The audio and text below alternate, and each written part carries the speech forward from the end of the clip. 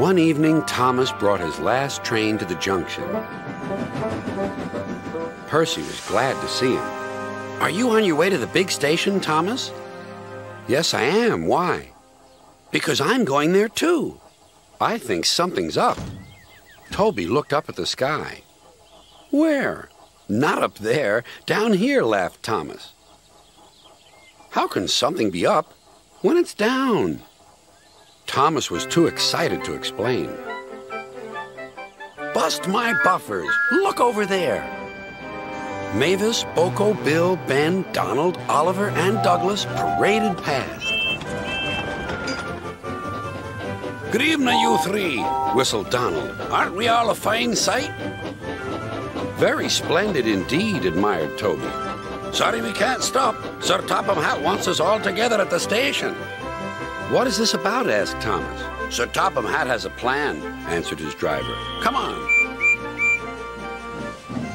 So they followed the other engines to the big station at the end of the line.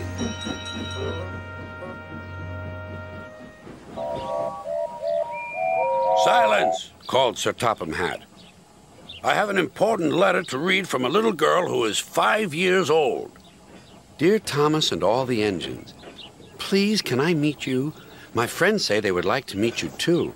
You could come to my house for tea, but my mummy says there aren't any railway tracks to my house. Can you come to the station instead? Thank you very much." "It seems," continued Sir Topham Hatt, "that there are many girls and boys who would like to meet you. Therefore, we are all going to the big city far away." "Hooray! Hooray!" the engines whistled. "Silence! Other engines will be working here while you are away, so please show them what to do." As Annie and Clarabelle were going to the big city too, Thomas and Oliver practiced with some other coaches.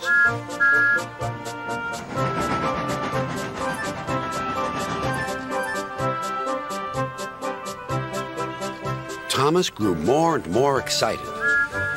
Too excited for his own good. "I'm glad I'm a splendid engine," he puffed. "Sir Topham Hatt thinks I'm really useful. I had a race with Bertie once. I whooshed through the tunnel and stopped an inch from the buffers." Then Thomas made his mistake. "Just like this," he boasted.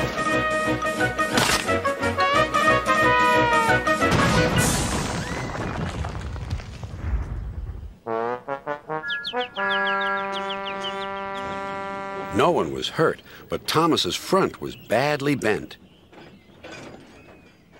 They telephoned to Sir Topham Hatt. "I'll send up the workmen," he said.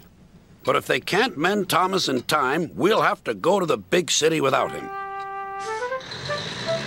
Poor Thomas. 8 o'clock next morning, the engines waited at the junction. Toby and Percy were each on a truck, and Duck had pushed them into place behind Edward. Gordon, James, and Henry were waiting to lead off. They whistled impatiently. Sir Topham Hatt looked at his watch. "I'll wait 1 more minute for Thomas, then we have to go."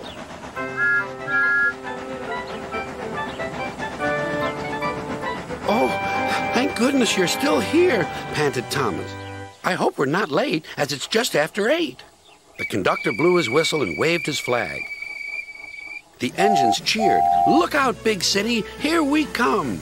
And the cavalcade puffed away.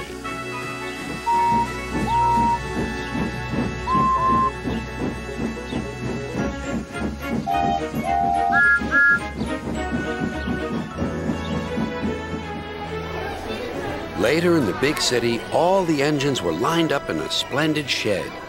The children were delighted to meet their friends.